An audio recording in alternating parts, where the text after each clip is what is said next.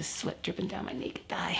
Hello Mayans and welcome back to my channel. If you're part of that 80% watching this video who haven't subscribed yet, please consider subscribing. And please subscribe to my socials listed down below. And if you feel like it, send me snail mail. The address for that is also in the info below. Let me kick off this week's video by saying Happy Transgender Day of Visibility. Now I know there are a lot of transgender people out there who can't be visible for various reasons, but I myself love this day, and because I can be visible, I am. And today I've decided to be super visible. Because you see, a little while ago I asked all of you to send in your assumptions about me, but instead of just doing the plain old of looking through the assumptions and answering if they are correct or not, I decided to make it into a little game. That means for every assumption that you get right, I'm gonna take off an article of clothing. And just like I do on many a Friday night, I hope I end up naked on this bed.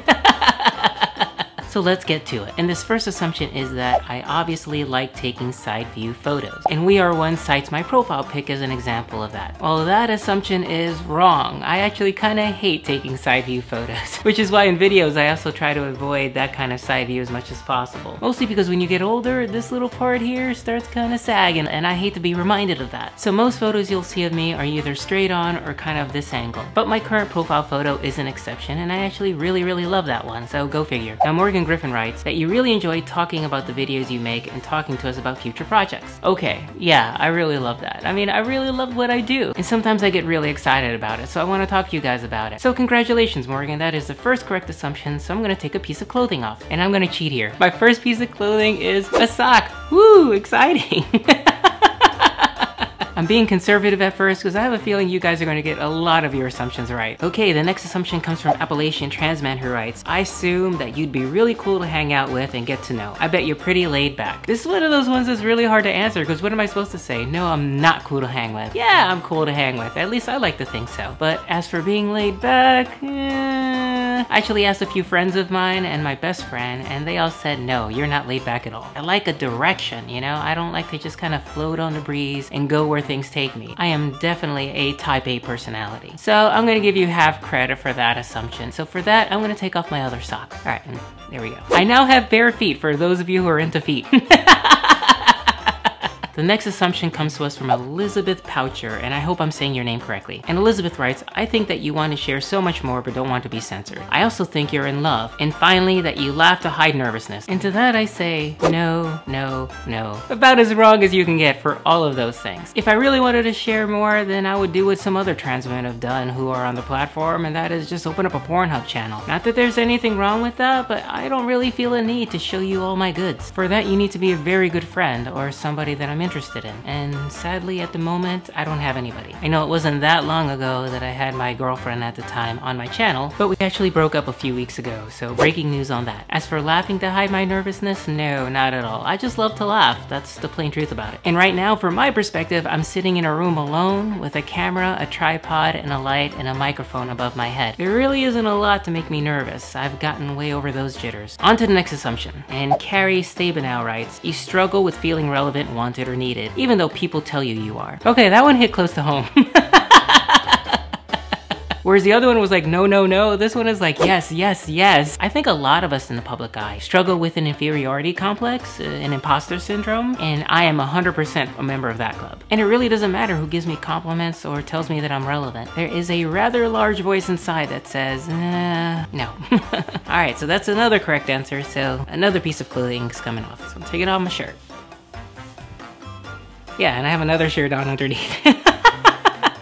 I've learned from my friends, the burlesque dancers, you gotta have more than one layer on for reveals. Reveals are important, but this is that final layer. Once you get underneath this, it's skin. Taylor Hemphill writes, I assume you went to Full Sail. I saw you wearing a Full Sail shirt in one of your videos. I went there too. Well, great for you, Taylor, and congratulations. No, I did not go to Full Sail. Some of you may have noticed, in fact, that I just took off my Full Sail t-shirt. And what that's about is that I actually used to work there for a little while, so while I worked there, I got like mugs and pens and that t-shirt. Alas, the only higher education I've gotten to this point is my Princeton University degree, which is not too shabby, I gotta say. And on occasion, I've even worn Princeton shirts in my videos. Now, Carolyn Hudson wrote a book, and this is what she wrote. You like to tease in aspects of your videos, so at least in your YouTube personality, you have a playful aspect to you. The videos where you confirm your sexuality in some ways are an interesting choice, implying a sort of youthful curiosity to you. I think there very much are sides of you and your life you keep private for good reason. And yeah, Carolyn, I think you are pretty much right on there. I like to think I'm playful, but there's actually a side of me that's very, very serious that I keep to myself, and there certainly are aspects aspects of my life that I don't put all over social media. For instance, I don't generally give a blow-by-blow of what's going on with whoever I happen to be dating. I keep that part very private because it can be intimidating to somebody who is dating somebody with a social media following. I also don't have my son on my social media, even though he's nearly 17 years old. Maybe when he turns 18 and if he feels like he wants to, that would be a different matter. But for now, he's in high school and I'm gonna let him be. And as for youthful, yeah, I think I'm very much a youthful person, even though I'm 48 on the outside. In some very significant ways, I think I lived my 20s and my 40s. Okay, so now I have to take off another piece of clothing because Carolyn was right. I'm gonna take off my shorts.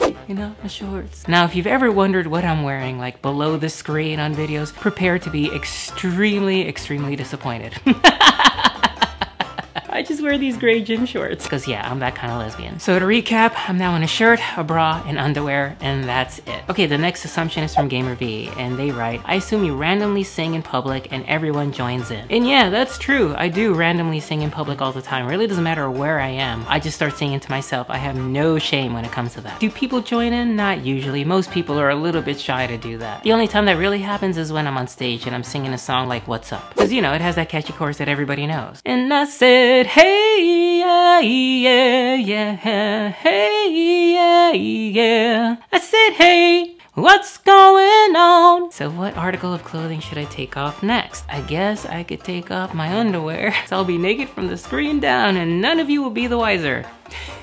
And in the spirit of keeping some things private, I'm not gonna flash you my underwear. Just know that it's black like that. That's all you're gonna get. They were boy shorts. They weren't really that exciting, really. You guys are getting too many things right. By the end, I'm gonna be just saying these things naked, which I suppose is the point. Okay, now Ni Hamad writes, and again, pronunciation, I don't know. I assume that you're a very sexual person. I don't know why you would assume that. I do make videos that are very sexually frank, and I talk about sexual education for transgender people in a very honest and open way. But in that regard, I see myself more like Dr. Ruth Westheimer, who, if you don't know who she is, look her up. Yes, I like to have sex just like everybody else, but it isn't really one of my top priorities. To me, I want somebody I can talk to, somebody I can snuggle with, somebody I can kiss. I love making out with people, that's great. But sex, I kinda actually do it better myself. Now, Christy Huffman writes, I assume you didn't like me when I would see you at Southern taking pictures, so I took initiative to make a point to get to know you. You are a beautiful soul and sometimes you feel unapproachable. So that's an assumption about me that's completely wrong. I have been told that more than once when people see me out walking around. I don't know, maybe I have a resting bitch face or something. Or maybe the fact that I'm alone and I'm walking confidently through a crowd can be intimidating to people, but the truth is I love to have people come up and talk to me. And that's happened plenty of times as well. People will come up and say, I love your YouTube channel, or they want a picture with me or something like that. I love that. Please do that all day. Now, Elizabeth Elder wrote, I guess a part of me assumed that you would be politically more progressive and left-leaning. Yeah, and I'd say that's pretty much correct. I'm a very far left liberal person. I live in the United States, and yes, I wish we had a lot of the social programs that you can find in just about every other civilized country in the world. Things like single-payer universal healthcare. I think the wealthy should be taxed more in this country. And obviously, I'm a supporter of things like the Equal Rights Amendment and protections for people based on gender identity and sexual orientation. Yeah, I'm for all of that. Now we get to the shirt, and I'll be down to my bra, and that's it. Now Jennifer Fior writes, I think that's how you pronounce her name. Okay, I'm just kidding. This is my very, very good friend Jennifer, who's actually been in several videos with me, like this mukbang video we made together, as well as the transgender friendly lesbians. You live in a perfect bubble filled with cookie dough and just enough hardship to make for a great YouTube channel. I wish I lived in a cookie dough filled bubble. If anybody wants to send chocolate chip cookies to my snail mail, please, I'll make a whole video just about that. I mean, she's partly right about, you know, having hardship making for a great YouTube channel. That is probably correct. But I would say my hardships are just a little bit more than small. For those of you who think I live in an ivory tower, I do not by any stretch of the imagination. My mom was an undocumented immigrant. She had to clean houses to make a living. I try not to ask my parents for very much growing up, you know, because I knew they didn't have the money to really stretch that far. My dad used to say we were lower middle class, and that was probably pretty accurate. Alright, now we come to the final assumption, and it is from Catherine C, who writes, mine are you have a good heart, you genuinely care, and you like big booties. That's good, I like that. But yeah, I like to think that I do have a good heart, and I do really genuinely care. A lot of these videos are part of my soul. They're little pieces of me. It's part of the love that I want to give out to the world. And hopefully these videos will still be around and helping people way after I'm gone. All right, so that worked out well, because now I get to take off my last piece of clothing. That is my bra. Here we go. The girls are free. And I like my bra, it's actually really cute. But there it goes, completely naked on this bed. Mission accomplished. I hope you enjoyed that video and I hope you learned a little bit more about me. If you have any assumptions about me that I didn't answer today, please put them in the comments and I promise I will answer them. As I said earlier, all my contacts, social media, everything is in the info down below, including my Patreon. If you have a dime to spare, please consider supporting me in what I do. Don't forget to hit that thumbs up button to like my video, please share my video, and please subscribe. And on that note, see you around the interwebs.